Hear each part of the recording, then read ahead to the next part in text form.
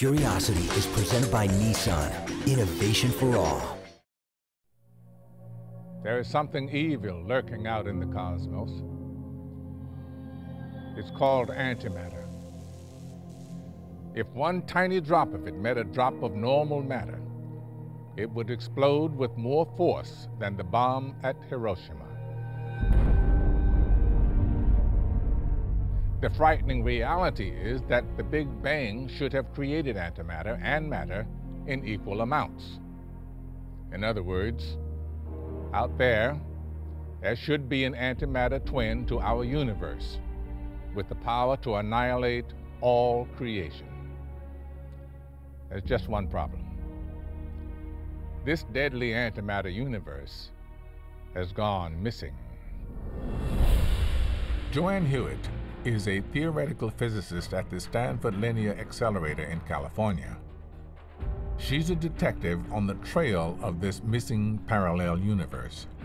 Where did it go? That's one of the big mysteries of science today, is where did the antimatter go? Every particle has its own antiparticle associated with it. It has the same mass as its parent particle, but it has all the opposite properties. Like an electron has an electric charge associated with it, so an anti-electron, which is called a positron, has the opposite electric charge associated with it. When antimatter and matter collide, basically you get a big burst of energy, just like boom. If the Big Bang created as much antimatter as matter, then one of two things should have happened to it. Any particles of antimatter and matter that bumped into one another should have been completely annihilated. But some antimatter and matter may not yet have met, and an explosive reunion could be coming our way.